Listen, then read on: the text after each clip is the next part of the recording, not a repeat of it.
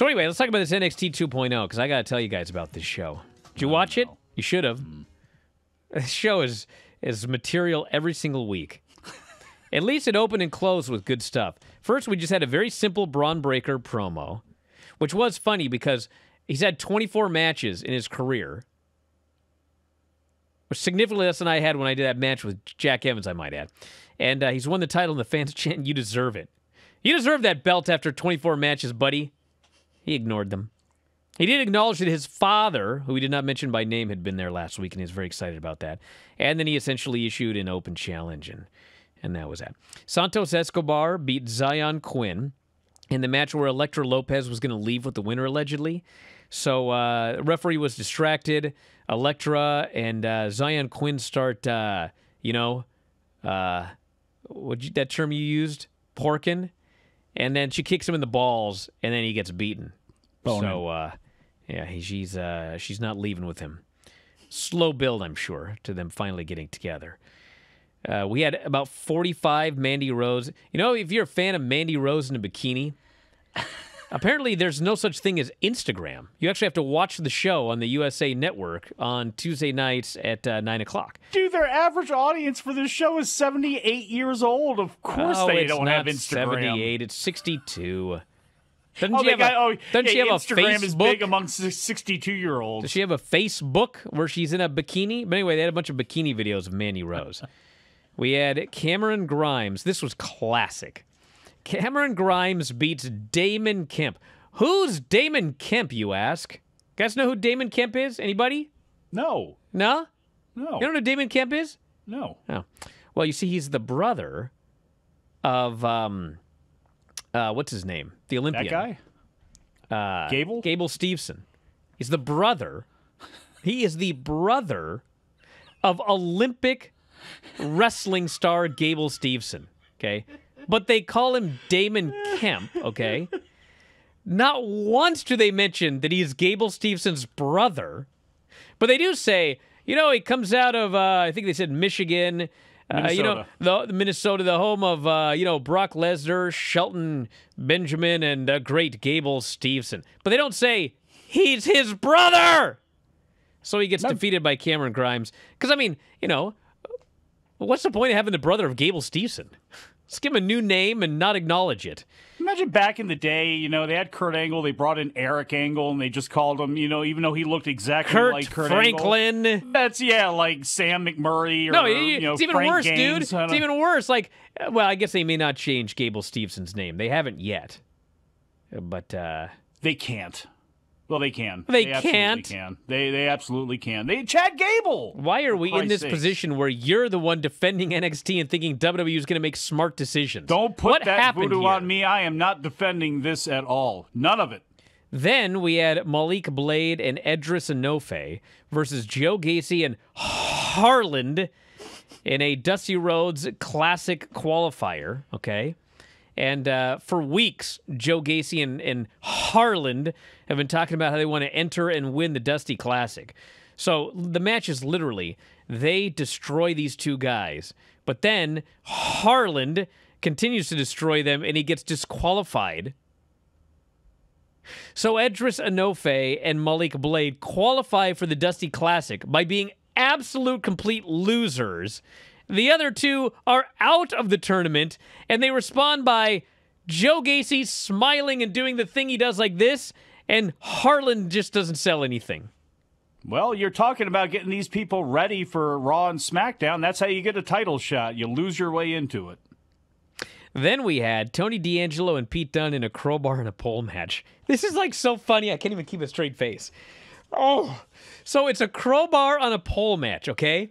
The rules are you have to climb a pole and get a crowbar, and then you can, attack the other guy with it. But you don't win if you get the crowbar. So if you get the crowbar, but then the other guy gets it from you, now he can beat you. So it's why is the crowbar even on the pole? What's the point? So, match starts, and, thankfully Pete Dunne's in it, and he's really good. And Tony D'Angelo is not nearly as good as Braun Breaker, but given he's had 4 matches, he's actually pretty good for 4 matches. Granted, he's in there with Pete Dunne.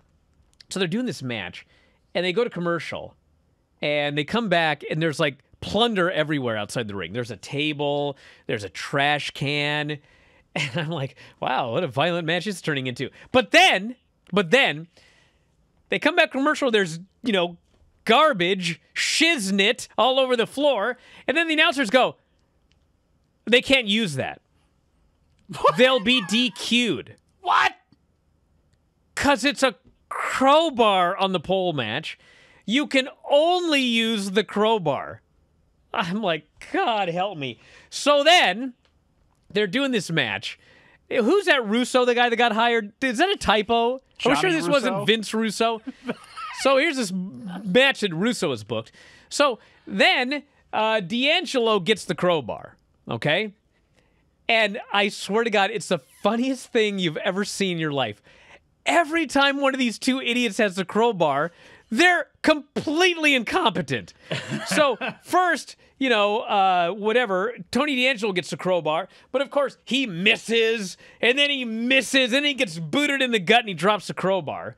So then Pete gets the crowbar, and then he misses, and he hits the pole, and then he gets booted. I'm like, you two idiots, quit grabbing that crowbar. You're totally impotent when you grab that crowbar. So they just do this match, and then finally, the chair that they can't use ends up in the ring. And then D'Angelo gives Pete something, and Pete hits the chair accidentally, so it's not a DQ. And then he gets crowbarred and pinned. I'm like, my God in heaven. It's 2000 World Championship Wrestling all over again. Then we had, this is another one. It's Indy Hartwell, Persia Parada, and Wendy Choo, I'll get to her, against Casey Catanzaro, Kane Carter, and Amari Miller. I don't know how many matches Amari Miller has had. But if you watch her work, God bless her, I'm sure she's a sweet, beautiful woman. It looks like she's had 3, okay? So, of course, it's not about her trying to have a wrestling match. Instead, she's doing all these dives, practically landing on her face, almost killing herself. So it builds to the big spot where Wendy Choo gets the hot tag. Let me tell you about Wendy Choo. Wendy Choo was the lady that played the 1,000-year-old lady. Remember that lady? She was 1,000 years old and her hair was dead. Yeah, Mei Ying. She was like Meng. Remember? Mei Ying. Because she used a Tongan. I'm not making this up. She used a Tongan death grip like Meng, and she was Mei Ying. It's 2000 WCW. What did I tell you? So anyway, they decide, well, this gimmick ain't going to work. Who ever heard of a 1,000-year-old woman? This is ridiculous. Well, she needs a new gimmick. Well, her new gimmick is that she wears pajamas, and she's always sleeping in the back. They'll be doing some segment, and all of a sudden the camera pans over, and there's a lady sleeping. She's got the iPad on. She's laying there sleeping. Okay? That's Wendy Choo. Okay? Narcoleptic. So, you guys don't know if you know this or not, but you guys know what the gimmick was with the 1,000-year-old woman. You guys know what the gimmick was? Well, I'm going to help you out. Good. You're not going to believe me, but this is not true. Not get Xia Li okay? over. That's this what that was. This is true. This is true. Do you guys remember, some of you will, the Revenge of the Sith, the third Star Wars movie of the first, anyway, you know what that is, right? No, I don't. Hey, what was that, Dom? Prequels. Yes, the prequels, episode 3. I'm out of these. Okay. So in episode 3, all right, there is a scene where Yoda, you know who Yoda is, right? You know what Yoda and a 1,000-year-old woman have in common? Well, they're both 1,000 years old.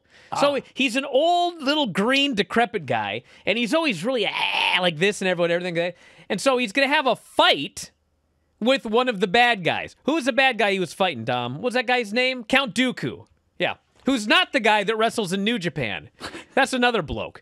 So anyway, it's Yoda versus Count Dooku, okay? So Yoda hobbles in with his cane, and then he goes like this, and his lightsaber jumps into his hand, and he starts doing all these flips, and he's flying around, he's doing all this craziness, and they do this wild, crazy CGI battle, and then finally, Dooku escapes in his spaceship or whatever, and then Yoda turns off his lightsaber, and he goes,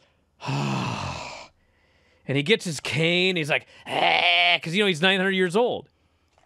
Right? So in the movie theater, like 20 years ago, Yoda starts flipping around with his lightsaber. Everybody pops. Okay? So somebody in 2020 is like, I got a great idea. So that, I'm not even making this up. That was the gimmick of the 1,000-year-old woman. She's supposed to be 1,000 years old, and she was always old and decrepit, but they were going to build, and she would do a match, and she'd be flipping and flying and doing all these high spots, and then she'd get old again. I swear to God. So anyway, they figured, well, this gimmick sucks. I got a better idea. Well, now she walks around in her pajamas, and she's always sleeping. And she gets in the ring for the 6-man, and she comes out, I swear to God, she comes down in, she's in a sleeping bag. I'm not making this up. She's in a sleeping bag with a pillow. So she puts her pillow, this is worse than Orange Cassidy. You guys were mad at Orange Cassidy because he put a hand in his pocket. He didn't bring out a sleeping bag. She's got a sleeping bag in the corner of the ring, and a pillow, and she's sleeping. She's sleeping.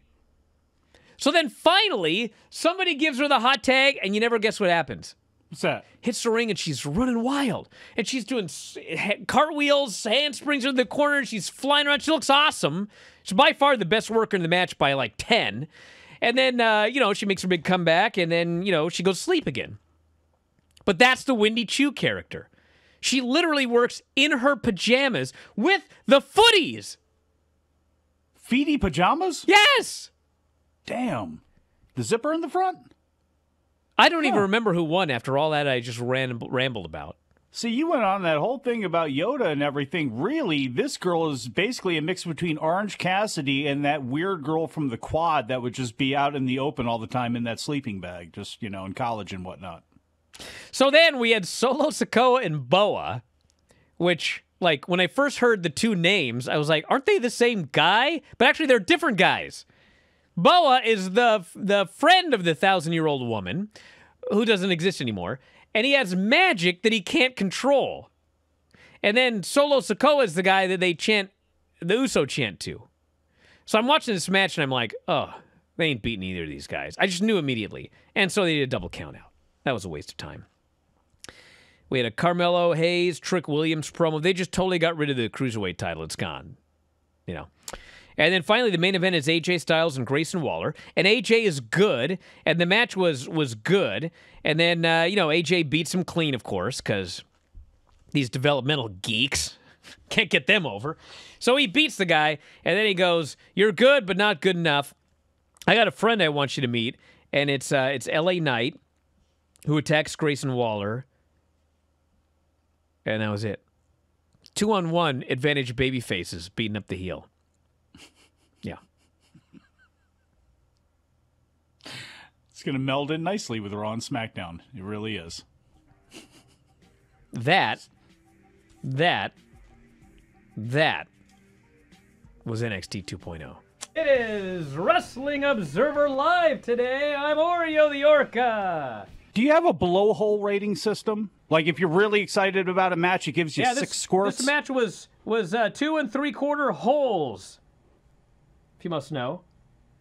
So I was watching this show, and they had a bunch of videos for this Liv Morgan about how, my whole life I've been a wrestling fan. I'm going to win my first title ever. There's children cheering and going, oh. You know what I'm saying? Okay. I do indeed. Hey, Danhausen, can you hear us? Yes, can you hear Danhausen? Hey, look at that. Holy mother of God, look what we've done here. You broke a leg, is that true? It was broken in half, snapped in two. The doctor said it was a tibia and a fibula. I'm a whale and not a doctor, but is it not a fibula and not a fibia? A fibula? What I know. Perhaps the doctor lied to Danhausen. You know, Danhausen, if you were a whale, you wouldn't have broken your leg.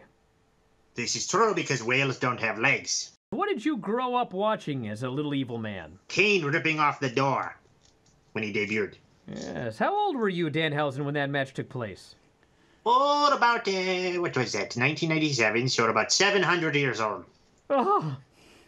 Also, one time Danhausen had Dolph Ziggler's theme song as his alarm, and it went off in class. No, he didn't. Yes, it's true. Danhausen likes Dolph Ziggler. You like Dolph Ziggler? He's good matches.